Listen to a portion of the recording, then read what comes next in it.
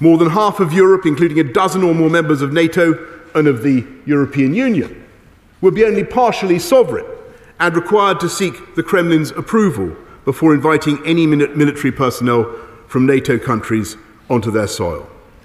The Czech Republic, at the very heart of Europe, hundreds of miles from Russia, would have to ask the Kremlin for permission if she wanted to invite a company of German infantry to join an exercise or even to help with flood defences.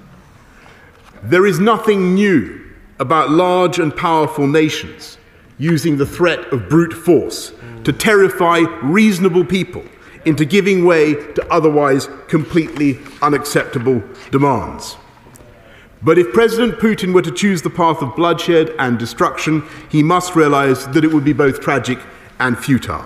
And nor should we allow him to believe that he could easily take some smaller portion of Ukraine to salami slice because the resistance will be ferocious. Anyone who has been to Kiev, as I have, and stood by the Wall of Remembrance, studied the portraits of nearly 4,500 Ukrainians who've died in defence of their country since 2014. The total death toll stands in excess of 14,000.